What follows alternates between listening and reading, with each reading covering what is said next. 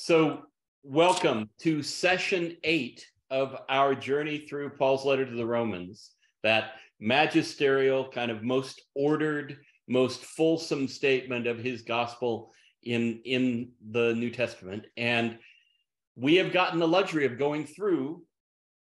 Now we will have gone through the whole thing by the end of tonight, slowly, surely, and still it feels fast, right? This is 16 chapters that we did in 8 weeks, which is not exactly is not exactly a whole lot at a time, but it feels so dense. I'm sure you feel what I feel, which is we understand why Luther taught it for 3 semesters and still didn't feel like he had enough time. We have packed it in and we're ready to bring it down the stretch, and I'm so glad you're here tonight. And I want to begin with a sort of picture of the experience that we have tonight. I'm a big detective fiction fan, and it gets even better when it's British detective fiction, and gets even better when it's historical British detective fiction. So I'm a Holmes guy. My whole family are Sherlock Holmes people. And the time, of course, with Agatha Christie or Sherlock Holmes or any of the great mystery solving detectives is when they move through all the little clues, and at the end, sometimes for Agatha Christie in a closed door session, right, like in a clue game, they lay out what has happened for the whole experience. Now, some of you aren't detective fiction people, but you may be jigsaw puzzle people. And we have been through 16 very dense chapters of Paul's letter. And sometimes it can get confusing how that train of thought is going for the apostles. Sometimes it feels like we're putting together jigsaw pieces. At the end of his letter, I believe, as I said in the email I sent you yesterday, I believe Paul finally puts it all together, and that this sequence of chapter 14, 15, and 16 don't just finish the letter. They make the letter work. And so there's a whole lot riding on us digging in and getting at that solution to the mystery, getting at that finish of the puzzle tonight. So let's pray for some help. And then I think we're going to save the inside baseball stuff or the house cleaning stuff for a little later, so everybody's on by the time we say it. But let's pray, and then we'll just dig right in. You pray with me. Our God, we are confident that you will come among us as we read, because you keep doing it every time we ask. Somehow you shed light when we gather. You shed light when we just stop to look at this brilliant letter. Tonight, we especially want to sense that sort of culminating experience, something you've been doing now for 7 weeks. Do again in a way that sends us off from this letter with something to take home, with a new sense of who you are and how you work, and who we are and how you work in and through us. It's a lot to ask. We pray for your help in Jesus. Amen. All right. As I say, it is great to see you all, and people are continuing to gather. We begin just with an overview of what I think Paul thought he had left to do when he got to the end of chapter 13, where we finished last week. Now, let me quickly go through where we've been. Paul opens with this statement of a manifesto about his gospel. I'm not ashamed of the gospel, chapter 1, verse 16 and 17. I'm not ashamed of the gospel, for it's the power of God for salvation to everyone who has faith, to the Jew first, but also to the Greek. For in it, the righteousness of God is revealed from faith to faith, right? For the power of God for salvation and the righteousness of God are revealed in that gospel. So that was his opening salvo. And we know a lot more now. We know what he's doing when he says Jews and Greeks. We know what he's doing when he says God has to somehow demonstrate his righteousness. We know what's going on here. And after that opening salvo, He takes us through the human predicament that needed rescue, and then shows in chapter 3, verses 21 through chapter 4, how God effected that rescue by Jesus' death and our trust and belief in that. Then in 5, 6, 7, 8, it goes from just something that has happened to us to something that happens in us. We start walking according to the Spirit instead of according to the flesh. But of course, through chapter 8, really, the individualistic Western culture that most of us are part of, and that all of us know at some level, could have stayed in play. We could have read all of those first 8 chapters in individualistic terms and says, okay, I know now how God saves me and then changes my life, right? But by the time we get to chapter 12, we immediately find that all of this has happened, not so that we're individually better people, but to drop us in a vital, vibrant outpost of God on earth called the Christian community. And so chapter 12, we're transformed into a community of which we're a part of the body. And then we learn how to quell anger. And then in 13, how does this body fit within the wider world of Roman government? And then in 14, we now finally encounter a specific way that all that Paul has said coming up to this lands, and it has to do with faith and food. Because by the time we get to the end of the 13th, we know we're a part of community, and we have a little counsel on how to be less angry. But we haven't yet had any sort of practical issues of community thrown at us. In chapter 14, Paul moves us out of, oh, I get this stuff, into what would it look like on the ground in the midst of our conflicts and problems. So he throws them a conflict and problem that happening in Rome, that we know he had happening in Corinth and others of his Gentile communities, and it had to do with what people eat.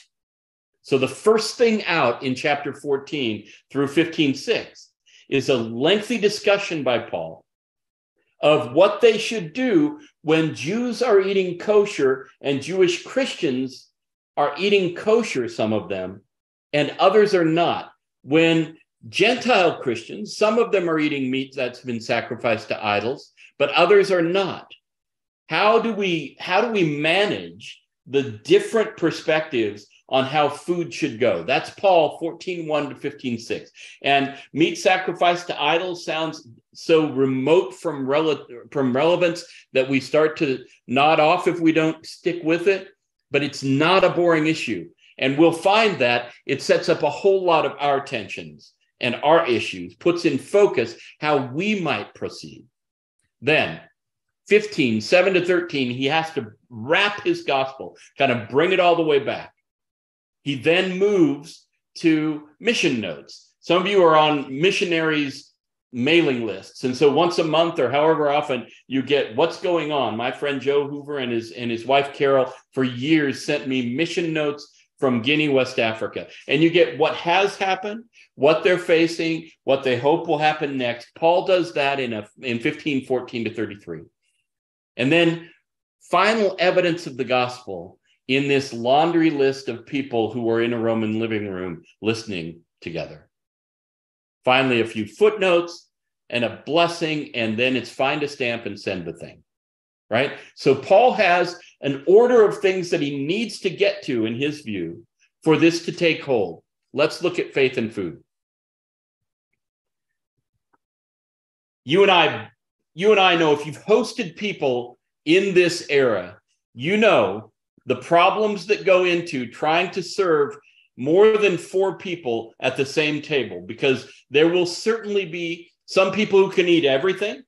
Other people have chosen a vegetarian or keto or paleo or other form of diet. Others who have to be gluten-free or have allergies. We are in a period in cultural history when it's hard to sit down at the same table and eat the same food. Right? That's our form of food confusion. For Paul, it had to do with kosher. With the Roman community, which we've already found, Paul has Jewish Christianity on his mind. He spent 9 through 11 trying to figure out Jewish Christianity and Jewish non-Christianity and how they are a part of what God is up to in the world. Here we get to a very practical issue of the fact that in Rome, in the churches in Rome, there are Jewish Christians and Gentile Christians. The Jewish Christians have, like Paul, abandoned kosher, or have not, like others he talks to in his letters, have not abandoned kosher. So what are you going to do about that? If you're Paul, are you going to say, if you really grow up and be fully Christian, you'll be like me? I mean, you people who still have scruples, not so much. And that's one option. He could belittle them and say that what they're doing is wrong and that the real project with food is for everybody to get where Paul gets. He doesn't do that. Let's look at what he does. In 14:1 through 4, accept the one whose faith is weak without quarreling over disputable matters. One person's faith allows them to eat anything, but another whose faith is weak eats only vegetables. The one who eats everything must not treat with contempt the one who does not, and the one who does not eat everything must not judge the one who does, for God has accepted them. Who are you to judge someone else's servant? Now notice here, Paul is talking about judging God's servants. Who are you to judge someone else's servants? To their own master, servants stand or fall, and they will stand, for the Lord is able to make them stand. Now, notice there are two things going on here. First, in that little layout of what Paul's possibilities are, his options, I told you he could belittle and say, you're bad if you do that, turn into this good thing. He hasn't done all of that, but he has said strong people don't have the problem. Weak people, people of weak faith, still consider some food as off limits, right? So he has done both things that I started the discussion naming as options. He hasn't said, your job is to become like me. He has said, this step in faith is not quite fully strong, right? And the irony here is that as he has in this letter pieced through how to fit Jewish Christians and Gentile Christians together, one might think that the Jewish Christians started 200 yards ahead in a 400-yard race, right? We might think the Jewish Christians would be the strong because they have Abraham and they have the Mosaic law and they have the tradition and they have the prophets.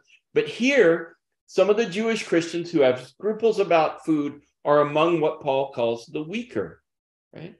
What do you imagine he's doing? Is he trying to invert an existing Jewish Christian power position? Is he trying to undermine things that might distinguish? We've been seeing him do that all along. So putting the scrupulous people on the side of the weak may be Paul's way of saying, we're all on equal footing, but in this issue, you're a little behind in getting around to full, faithful, gracious life. Right? Have any of you sat at a table with vegetarians and eaten meat and felt the sneer? Right? Or vice versa. You're a vegetarian and you're amidst a bunch of carnivores and you feel sort of poo-pooed, right? I think Paul pictures that going on in the tables that he's imagining in Rome. And so he steps in and he says, here's all I need you to do. Don't judge each other. Whatever else you do, don't judge each other on this issue. And then he's going to go on and help us a little more with that. He's going to say, well, there are also calendar issues. One person considers one day more sacred than another. Another considers every day alike. Each of them should be fully convinced in their own mind. So in the Roman community, Paul pictures division around these issues of what? Jewish holidays, pagan holidays, and the food they eat. So what does he do? You then, why do you judge your brother or sister? Why do you treat them with contempt? For we will all stand before God's judgment seat. It's written, as surely as I live, says the Lord, every knee will bow before me, every tongue will acknowledge God. So then, each of us will give an account for ourselves to God. Therefore, let us stop passing judgment on one another. Now, I'm not going to ask for a show of hands, but I imagine there are some among us who are thinking, wait a second, Alan, we're now, 11 or 12 chapters past that great good news that we don't win our salvation by the things we do, right? That God loves us, period, that we only connect to that love through faith, not through being better at meat or worse at meat, right? That I thought this was about grace, Alan, and here it seems like judgment comes back into play. Well, in Paul's letters, there is a how do you put this? There is a form of judgment that is of Christians, but is not, you go to heaven, you go to hell. There's a judgment of Christ of Christians that isn't consigning some to eternal fire. This is about what Paul talks about in 2 Corinthians 5:10. We must all appear before the judgment seat of Christ so that each of us may receive what is due for the things done while in the body, whether good or bad. And he's talking to Christians, right? So there's a judgment of Christian behavior, but it's not salvation versus non-salvation. It's going to get a little clearer in 1 Corinthians 3, in the quote at the bottom of the page. If anyone builds on this foundation using gold, silver, costly stones, wood, hay, or straw, their work will be shown for what it is, because the day will bring it to light. It will be revealed with fire, and the fire will test the quality of each person's work. If what has been built survives, the builder will receive a reward. If it's burned up, the builder will suffer loss, but yet will be saved, even though only as one escaping through the flames. So some of you, I had one of you or two of you write to me saying, wait a second, we've got a lot of different judgments going on. Could you sort this for us? Here is what we imagine going on in Revelation. There seems to be judgment going on that weighs Christians' deeds, not in order to consign them, but in order to reward them for good deeds that hold. Here, Paul says the ones that aren't wood, hay, and stubble, right? That don't burn up in the fire. I haven't got a long time to nurse your questions on that right now. If you have questions about it, put it in the chat and we'll get back to it either at 40 minutes in or in the after party. All right? But that's just to give you a place to put this specific kind of judgment, which is confusing to many when Paul gets back to it after having preached grace. Let us, therefore, Paul continues, make every effort to do what leads to peace and to mutual edification. Don't destroy the work of God for the sake of food. All food is clean, but it's wrong for a person to eat anything that causes someone else to stumble. It's better not to eat meat or drink wine or do anything else that will cause your brother or sister to fall. Now, I'm going to take it off. I'm going to take it off screen share right now because I want us to be able to chat for a bit about this. What is Paul doing? Well, at some level, he's solving an internal problem within the churches, the house churches of Rome. People seem to be judging one another about what they eat, about how Jewish they still are if they're Jewish Christian, about how Gentile they are if they're Gentile Christian, or are they eating meat sacrificed to idols or not. And Paul says, all I want you to do is not make one another stumble. Don't judge one another. That would make one another stumble. And don't do what you do thinking it doesn't matter to anybody else. Do what you do with read the room is a good contemporary idiom for this, right? Read the room. Figure out who's going to look at what you're doing and be scandalized. Now, this has its merits and its problems in the practice of it. Right? If you've had alcoholic friends, you know that at some level there are different stages in addiction that would imply different behaviors for the friends of the person who's in recovery. Same goes true with other substances, right? So some of us might go into, I didn't drink alcohol until I was 35 or 30 on the basis of this text, right? And the 1 Corinthians 8 text.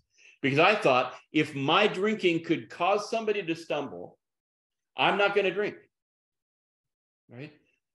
Now that's one application, an extreme application of this passage, but that's a possibility for us. The downside of it is that you get somebody who might be the sniveling sort, who would say, oh, you're making me stumble, who becomes the center of the universe by seeming offended at many, many things, right? We are in an age of offense. A lot of people are offended at a lot of things. So how do we walk the line between consenting to the danger of offense and giving up anything that might cause it on the one hand, and forming Christians who aren't prone to be offended on the other hand? That's one of the issues Paul is saying they face. His lean is toward deference. I'm supposed to think primarily about you, not about myself. So I didn't drink till I was 30. You know why I started drinking and had my first beer? Because I had some friends who I was playing golf with, and I was called the Rev to them. I was called Reverend, right? And we'd go out and play golf, and they would, they'd talk about the weather and the roads with me, but they wouldn't talk about anything real with me. They'd do that when they were together. But I was going to be that Christian guy who would, sit on the fun of the party or something. And so I decided one day we're out on the patio and I'd get a beer, and they practically dropped their jaws. And after that, they talked to me, right? I was trying to read both of those rooms, and I'm not presenting myself as the hero in these stories. I'm giving you one case study example of what deference implies, right? For how we navigate what Paul has in mind here. What is the issue that you first think of? There's not a lot of meat being sacrificed to idols, and some of us are not near Jewish Christian people who are still tussling with kosher issues. One good thing to think about for yourself right now is, where does this kind of deference apply for me? And so I want to go to the next slide and ground it a little bit. If Paul is concerned about making stumbling, not causing stumbling, he refers to strong and weak people. And this is the beginning of 15.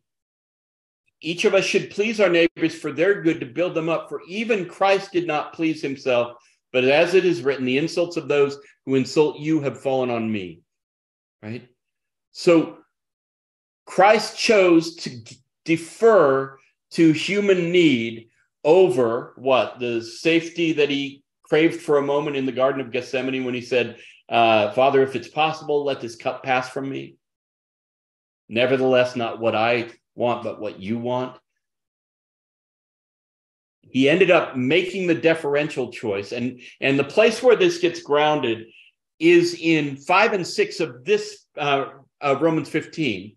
May the God who gives endurance and encouragement give you the same attitude of mind toward each other that Christ Jesus had, so that with one mind and one voice, you may glorify the God and Father of our Lord Jesus Christ. That's its home here. Some of you may know better, because not many people read Romans 14 and 15. Some of you may know better Paul's appeal to the Philippians in chapter 2, where it's the one where he starts out in verse 1, if there be therefore any consolation, any comfort in his love, any fellowship of spirit, all those things, make my joy complete by being of one mind. And then he moves to, in verse 4, do nothing out of selfish ambition or vain conceit. Rather, in humility, value others above yourselves, not looking to your own interest, but each of you to the interest of the others. In your relationships with one another, have the same, and look at this, mindset. It's why I have this particular brain on the screen, right? Mindset. Have the mindset, the same one as Christ Jesus, who being in the very nature God, didn't regard equality with God something to be used to his own advantage. It goes on to say, but emptied himself, taking the form of a servant, that is, coming in human form. And then he humbled himself again, even to death on the cross, right? This is a famous passage that was probably an early Christian hymn, but it grounds this same language as Paul uses in Romans 15. Have this mind in you that was also in Christ Jesus. Or in 16, so that with one mind and one voice, verse 5, may you have the same attitude of mind toward each other that Christ Jesus had. So those of you who are in Christian formation or education or any part of church that is related to it have to beam in here, right? Even those of us who are simply being formed in Christ. The goal here is to have the mind of Christ, for God to gradually make in us the mind that Christ had toward humanity. And that, for Paul, is an utterly deferential mind. We put the other before ourselves. That's a tough sell in American culture, to be sure, and just human culture. It's a tough sell to say, well, I know preference by L'Oreal is expensive, but I'm worth it, right? Or I know every commercial is destined to find the way that it can help me. I am in this for me. Paul says, no. In the community of Christ, you're in it for one another. One rescue of that, by the way, all of us know marriages and all of us know friendships in which one person runs it because the other person always defers. The rescue for the dangers of deferential living is that Paul doesn't picture them as one-sided, as unilateral. Paul pictures a community doing this in which I can be sure that I'm okay with Gwendolyn if I defer to her because I know she's being called to defer right back to me. And when we get a wider community, we got a bunch of people who are deferring.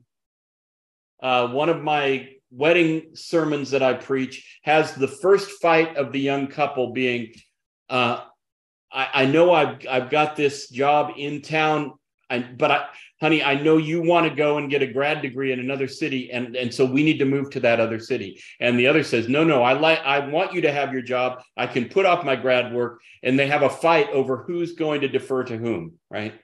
That's a Pauline fight. This all sets up a way of being with one another in which we defer to the other's needs. And so we don't cause people to stumble because they are in front of us in our values hierarchy. That makes sense? All right, onward.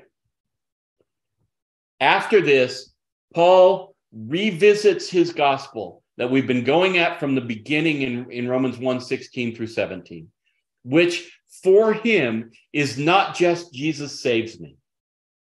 Right? That's certainly a part of the good news. It's funny, in the last week, I've had two ministers sort of ad lib in different parts of worship and say, and so this is the gospel. And not, do a part of it, but then later come to me and said, was that heresy? I said, this is the gospel and it has to do with the community. For Paul, there are many elements to the good news. For him, a big part of the good news is the fact that the division between Jews and Gentiles broken down and now everybody gets in. It's not just I am saved. It's that God has expanded chosenness to all people. So he revisits that now because he's got to, having taken on this question of Jewish Christianity and Judaism all the way through. He needs to get back and restate his good news at the end in light of what they've seen and what we've seen on the way. And so let's read this. I need to move you because you're covering my top line. There you go. Accept one another then, just as Christ accepted you, in order to bring praise to God. For I tell you that Christ has become a servant of the Jews on behalf of God's truth, so that the promises made to the patriarchs might be confirmed, and moreover, that the Gentiles might glorify God for his mercy. As it is written, therefore I will praise you among the Gentiles. I will sing the praises of your name. Again, it says, rejoice, you Gentiles, with his people. And again, praise the Lord, all you Gentiles. Let the peoples extol him. And again, Isaiah says, the root of Jesse will spring up, one who will arise to rule over the nations. In him the Gentiles will hope. And then he closes the deal. May the God of hope fill you with all joy and peace as you trust in him, so that you may overflow with hope by the power of the Holy Spirit. Do you see what Paul has done here? He's revisited his radical statement that Abraham's people are people of faith. Remember that from chapter 4. He's basically restating that by saying the land is level, just as we've been saying all along. And if you need help discerning that, I've got a whole chain of passages in which the prophets and the law and the Psalms, all three, foresaw a time when the land was level. All of them. Notice he quotes from 2 Samuel, which is in the histories, from Psalm, which is in the Psalms and Wisdom literature. He quotes from Isaiah, which is prophetic literature, and he quotes from Deuteronomy, which is Torah. I don't think that's accidental. I think Paul is choosing one from each because he wants to show this has been God's will for the whole time. It's a mystery why it's just now being revealed, but this has been the plan forever. Remember that when God called Abraham, God said, I will make you a blessing to all the nations. Right? It's been this intent since Tower of Babel broke out in Genesis 11. How am I going to bless all those different people groups? Now Paul brings it home with Christ has broken down the wall. Christ has made the land level. So there's his restatement of the gospel that's been resounding throughout. And I want to take a moment just to realize the magnitude of that before we get to mission notes. I want to take a moment just to apply that in our context. We'll get back to this a bit in chapter 16, but I want to presage it here because the problem I spend my day job working on is American political polarization, but we got so many walls in this culture. And by the way, the world is divided here, there, and everywhere. We've got so many walls that as we read the letter to the Romans, it doesn't take long to get to a thought bubble that translates from Jews and Gentiles in early Christianity over to what are the walls in my congregation? What are the walls in my neighborhood? What are the walls in my town, in my region? We don't have to think long to figure out what's dividing Americans, right? So it's a good imaginative process as we finish Romans to put our finger on where is God trying to break down walls among us, and how can I be a part of that? If the land is level beneath the cross, how can I be a part of breaking down those dividers that are keeping us from community, both in church and out of church? We'll get back to that a little as we read 16. But for now, let's get on to Paul's mission notes. In 15:15 to 16, and I'll let you look in your Bible at this. I'm not going to read everything out. In 15:15 to 16, Paul reminds them that he's called to preach the gospel among the Gentiles. Right? We already heard that in the greeting. He now reminds them again, I'm still here. I'm still the guy that God called to go and take this good news about Jesus Christ to the Gentiles. And so he highlights his career moving the gospel all the way around the Mediterranean and even as far north as present day, he almost reaches present day Serbia, right? In Illyricum, it was called. It's the southern part of the Balkans, but it's north of Macedonia on our map. Paul got a long way in, away from the Mediterranean there. And then, of course, he coursed east to Greece and down to the Mediterranean end of Greece, and has been everywhere. And so he's got this illustrious career, starting cold calling Gentiles in cities around the ancient Near East, right?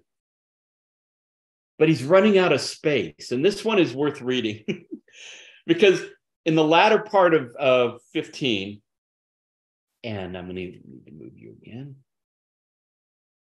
In 1522, is it, leading up to 23? Yes. He says in 20, it's always been my ambition to preach the gospel where Christ was not known, so that I'd not be building on someone else's foundation. Now, through this, he is trying to remind the Romans, I wasn't dissing you by not coming. My job is to start companies, not to build them, right? My job is to plant churches, not to water them. And so I haven't come to you not because you're not worth my time, but because somebody already planted you, and God bless them, right? And so he reminds them of that. But then he says an amazing thing in 1523. He's been at this maybe 15 years, right? He says, but now there's no more place for me to work in these regions. And since I've been longing for many years to visit you, I plan to do so on my way to Spain, where, by the way, nobody has planted yet. Do you see Paul's sense of vocation? I have a friend named Todd Bolsinger, and got to have breakfast with him the other day. He's a leadership guru, wrote a great book called Canoeing the Mountains about the struggle of leadership. And I'll just spend a second telling you why it's called Canoeing the Mountains. When Lewis and Clark took off on Jefferson's commission to go west, their map of the world had it that after the Missouri River, everything was downhill to the Pacific. Now, think in your mind of what stands between the Missouri River and the Pacific.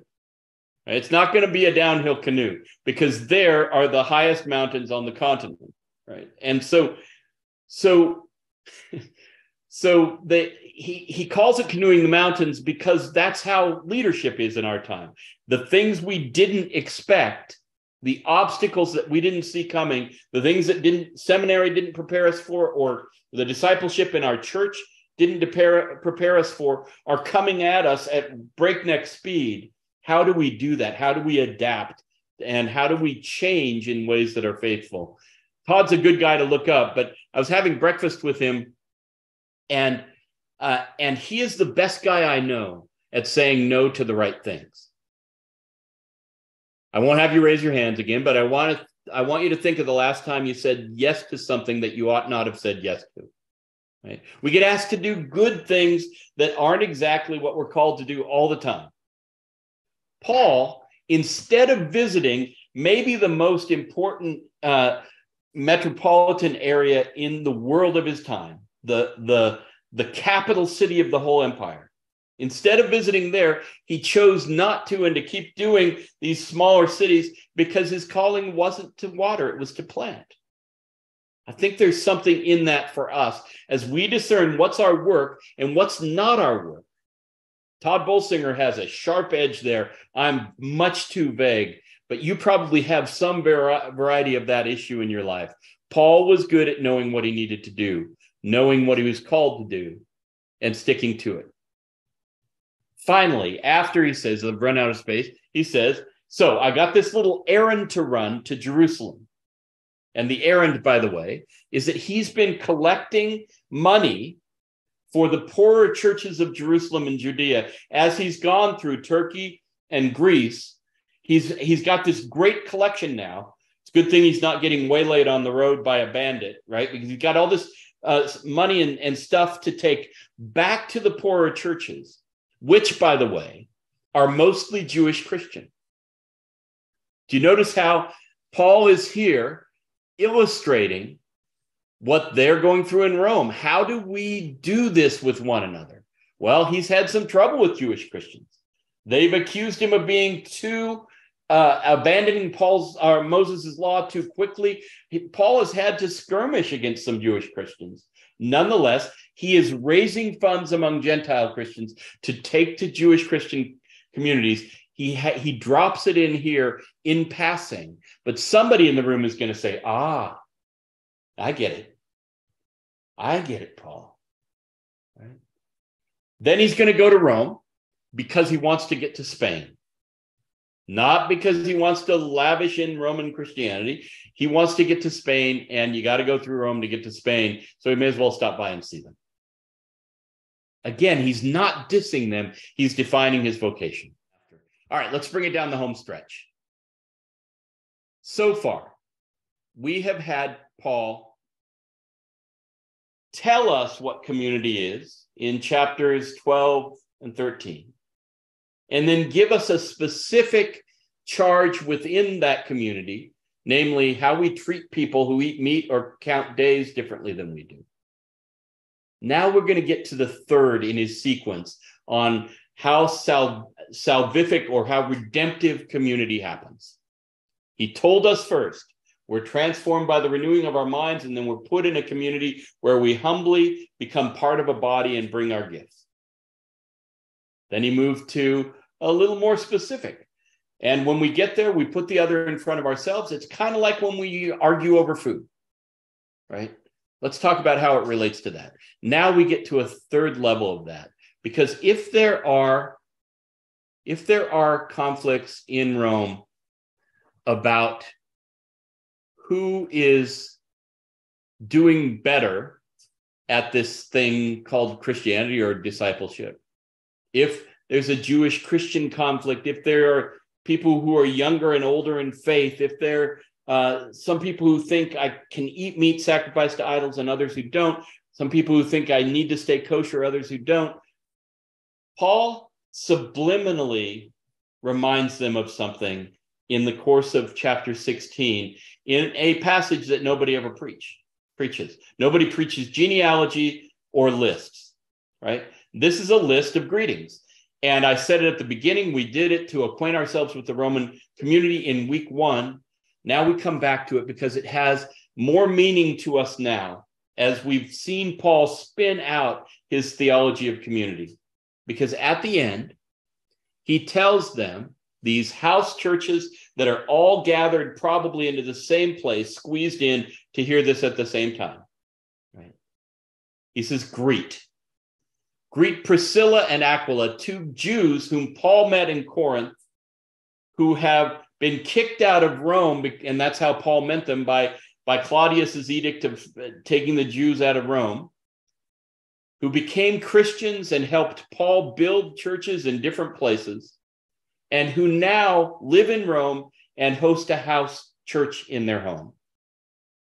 Greet these Jewish Christians who are kind of Pauline in their interpretation of things. Greet Epaphras, the Asian Christian, who was the first Asian Christian in Paul's experience. Greet Mary, that's a Jewish name. Greet Andronicus and Junia. This Junia, by the way, and I don't have any time to go into it, may be the Joanna, the wife of Chuza in Luke chapter 8, one of the people who funded Jesus's mission because of how spelling went across Greek and Latin. Andronicus and Junia, who are probably both Jews, and whom Paul says were apostles before I was. That also puts us back in Galilee possibility. Ampliatus, Urbanus, Stachys, Apelles, Aristobulus' household, Herodian, who seems to be somebody from the house of Herod. Herod moved to Rome when he was kind of unseated in Galilee and in the east. He moved to Rome and brought his whole entourage with him, and some of his entourage is going to church in Roman churches, right? Narcissus' household, Tryphena, Tryphosa, Persis, those are 3 women. Rufus and his mom, another woman. Asyncritus, Phlegon, Hermas, Patrobas, Hermas, Philologus, Julius, Nereus, and his sister and Olympus, and then all the people who are in all the places, right? Paul names it either 25 or 26. It depends on if you count and Aristobulus, who doesn't seem to have been a Christian, but his household is full of Christians.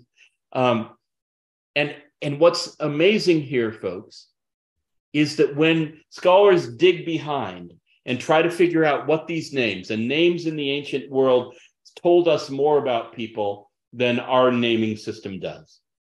If you have kids, you probably named them, or if you aren't a parent, you were a kid, and your parents probably named you because they liked it in the baby book, or they named you after somebody in the family or something like that.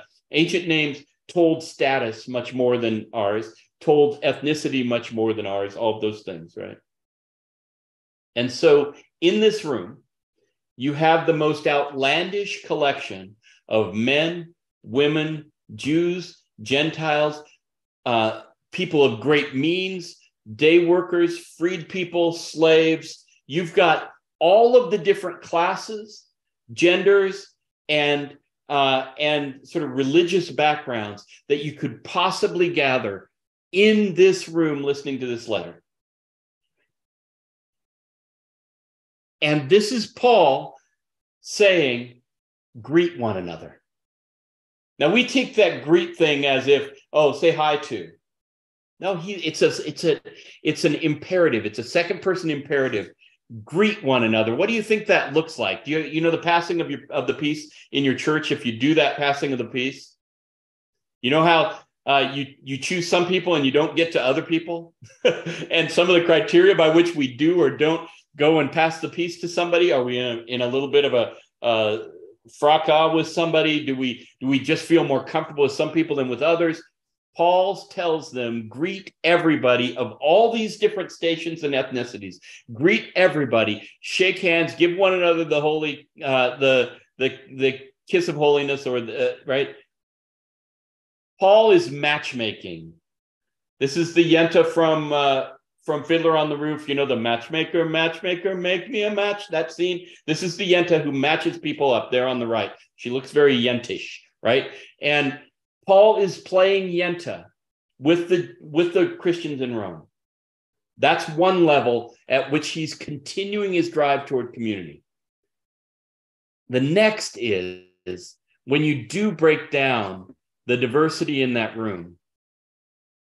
Nowhere else in the Roman Empire is such a strange collection gathered. It's as if Paul is saying, all right, I've done my best for 15 chapters. I've taken you through the intricacies of the good news as I understand it. I've given you it in the most considered and ordered way that I can imagine. I've given you the robust gospel of Jesus Christ in the way that it makes all people a part of God's hope and God's plan. But if you aren't on board yet, look around you. Look around the room. This isn't happening anywhere else in the Roman Empire. Look around the room. The gospel works. For Paul, the evidence of the gospel is not another person coming forward at the time when decisions are called, although that's a great thing. The evidence of the effectiveness of the gospel of God is when unlike can be together in a room praising God as one, as Romans 17 or as Revelation 17 has it, when all the tribes and all the nations are gathered before the throne singing praise to God. Paul says this happens nowhere else in the empire, and you're doing it. How do you think you became able to do that? The gospel works. And I want to close our time together, these 8 weeks, by reminding you that the meeting of which you're a part isn't happening anywhere else either. I teach a lot of Bible studies, friends. I teach a lot of Bible studies with a lot of different groups. And in some of them, in most of them, MLK's indictment on the Christian community continues, which is that 11 on a Sunday morning is the most segregated hour in America. Some of the segregation is by race. Some of it is by ideology, left and right. We find like and we sit with like. I want you to think of the difference in this Zoom room. Tonight, there are about 155, 160 of you. We've had up to 200, a little more. You come from all classes, all educational levels, all stations in churches, all races, all ethnicities. We hear accents during the question and answer time. You are the most eclectic, most diverse group of Bible studiers together that I've ever seen. And I think you may be the most happening in the world right now. It's just an accident of how Kelly and her gang have put together this group. Paul would look at us, just as Paul looked at those ancient Romans, and say, you don't believe the gospel yet? Look around you. It is possible. The gospel works. Right? So I close by reminding you of that, reminding you of the fact that we've been learning Romans for 8 weeks together across great distance and cultural distance and all kinds of difference. Paul's point is the gospel works. It worked among them. It works among us. May God add God's blessing to what we've learned together and take it out to the streets through us. Now, when we put it all together, we come to the end in a final blessing that Paul writes in the latter part of 15. Now, to him who is able to establish you in accordance with my gospel, the message I proclaim about Jesus Christ, in keeping with the revelation of the mystery hidden for long ages past, but now revealed and made known through the prophetic writings by the command of the eternal God, so that all the Gentiles might come to the obedience that comes from faith. To that only wise God be glory forever, through Jesus Christ. Amen.